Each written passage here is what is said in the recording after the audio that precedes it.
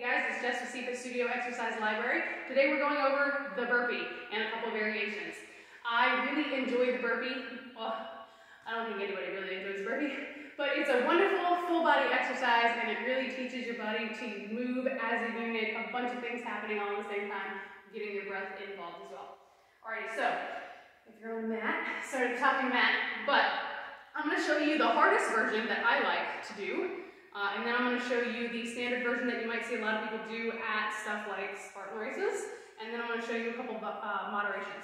Alright, so first, burpee. Core tight always, roll your shoulders back. You always want to start with a nice tall spine because really that's the foundation on which we build all of our fitness, right? So start there, core tight.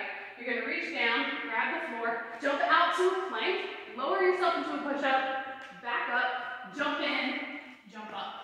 That's the one I prefer. I'm going to show you two more. Out, down, up, down, up. Right? Burpee.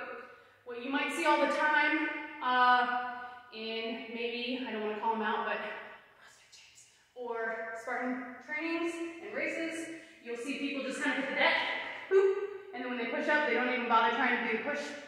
They'll come up like this. Right? So the flop. And then they'll roll up. Overall, that's okay for conditioning, but it's not really the best for form and structure. You're basically training your body to keep that core loose, and the whole point of it is to protect the spine.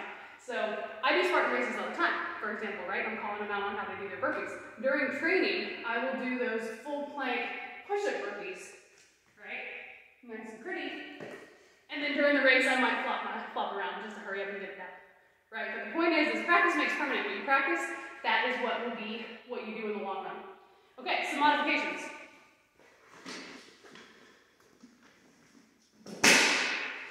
Introducing the chair, or the countertop, or the table, or the bed, whatever. Still core tight, chest tall.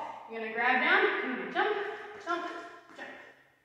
If you are able to do push-ups, push it to the bench. Right? Obviously, you can't flop down on this one, but that's a modification.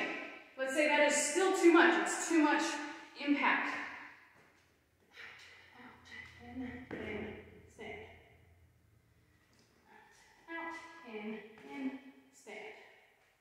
All right, this is a wonderful move. It's full body. Keep your core tight, neck long throughout the whole thing. You always want to make sure when you're jumping out into plank, whether you're using a chair or you're using the floor, that you're sticking solid, core is engaged, your hips never drop down, because then that'll put too much stress in the low back.